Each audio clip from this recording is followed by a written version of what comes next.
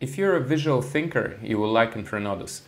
It helps to make connections between your thoughts and reveal the most important ideas and gaps using advanced network science analytics. Unlike traditional mind maps, where you have to start with the central idea and the categories to make it work, in Infranodus you can think in a purely rhizomatic way, so that the connections between your thoughts do not become a mess, and so that you can always access the context where a certain idea appeared in. Try it out on infranodus.com or keep watching to learn how it works. So first of all, when we look at a traditional mind map, which I've made using MindMeister here, we have to always start with the central idea. In this case, I'm writing about different types of networks, different connectivity, they have different measures of influence, and the propagation types. As you can see, it can be very difficult to start thinking in this way, because if you don't know the subject, how will you know the different types and categories? So this is already the first difficult part. The second part is that when you start making connections between your thoughts, in this case, for instance, social networks between the centrality or World Wide Web and PageRank, it becomes very messy. And you don't know which of those ideas that you added are more important to your particular subject of study. It all becomes completely different in Infranodus, because when you look at the mind map that you created using the tool, you can actually see what are the main ideas, you can see how they're related, you can also read the descriptions of the relations between them. And it becomes like a purely rhizomatic way to think, so you don't have to think in terms of the categories, you don't have to start with the central idea, you can just write your ideas in using this interface here, and they will be added into the graph. Let me show you how it works using a simple idea of actually creating the same kind of mind map as we have here.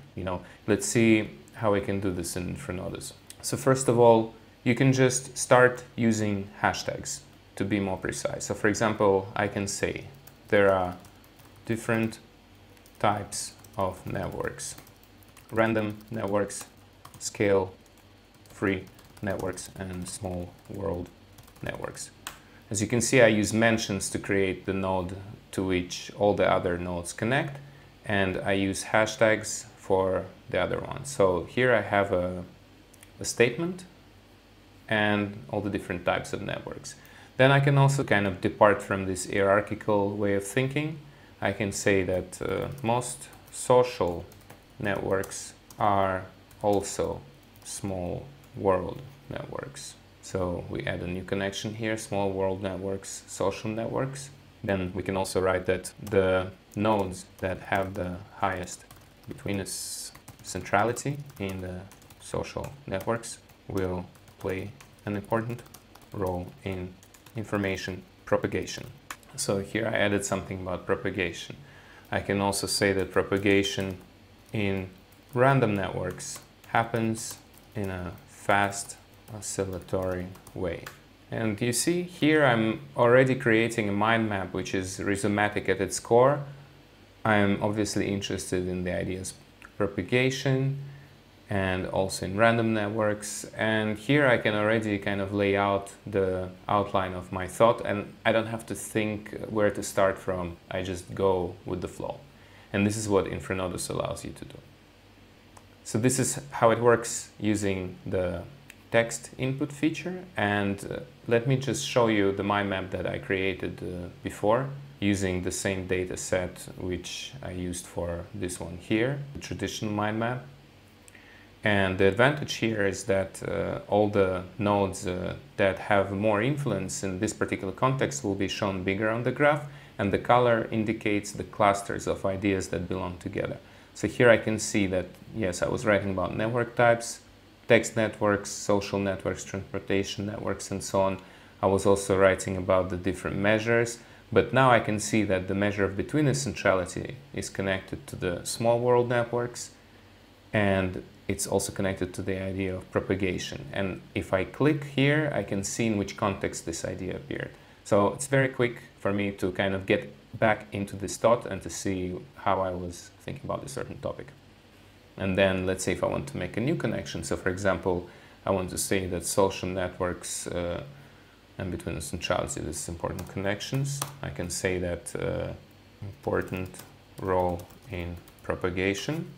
Just add this connection, as you can see, it appears in the graph, and I can really quickly connect the different nodes together. If I just want to add only one node, let's say something about criminal networks, I just add this as a hashtag, it appears here. I can also say that criminal networks are hierarchical networks. Okay, I can say that hierarchical networks and criminal networks have fast propagation of command. Add this into the graph, but then I can also say that hierarchical networks are less resilient. I can say that small world networks are more resilient, and so on. You see, I'm kind of fantasizing, going with the flow, and I have this nice visualization of my ideas. I can always come back to it. I have the powerful graph analytics here that shows me the main topical groups. I have the insight feature that shows me the structural gaps in my thought, proposing me to make connections between things that are not so well connected. So in this case, it's actually this one. It's the criminal networks, hierarchical networks, and the notion of between essentiality. So the proposition here is to think, what is the measure of between essentiality for the different nodes in the hierarchical networks? And obviously, the interesting output of this proposition is that the nodes at the top of the command, they have high between essentiality.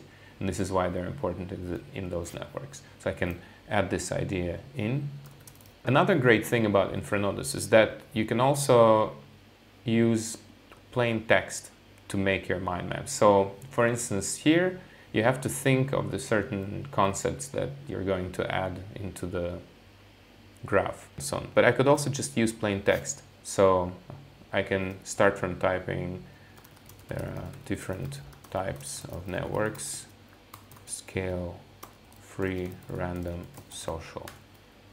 And as you can see, every word is a node, and every connection is the co-occurrence between them. So then I can quickly visualize. I can say that, for example, social networks are small world and scale free. Add them here, add more. Okay, social network scale free, and so on. If I want to connect scale free, I can just say, okay, this is one word, so just link it for me and use it as one word. Okay, great. You see, so I can also use plain text to input information. Try it out on infranodus.com. The website has many different examples and use cases, and also you can see the mind maps creating using the tool. Here is one on the traditional Chinese medicine, accelerators and venture funds, network visualization tools, even news of the day made from the plain text. And see how it fits your use case. You might find that the combination between the two approaches can be something interesting, or you might want to completely switch to this rhizomatic way of thinking through graphs. Thank you.